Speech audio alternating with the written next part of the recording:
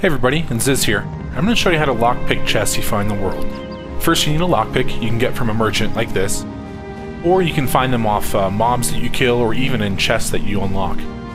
Next you gotta find a chest. They're usually scattered all over the world, kind of tucked away. Now when you first start lockpicking, you can press R to force the lock, or you can move the mouse left and right to pick the tumbler you want to work on. Hold the left mouse button down, and then let go when it's in the right spot. Now you know it's at the right spot when it wiggles back and forth and it makes this sound. That sound right there.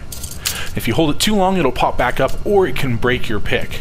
Once you get all of them in the right amount of time, it unlocks it. Harder chests have less time, but if you get it, you get great loot. And the harder the chest, the better the loot. There you have it. Pretty simple. Get out there and get practicing, and I'll see you out there.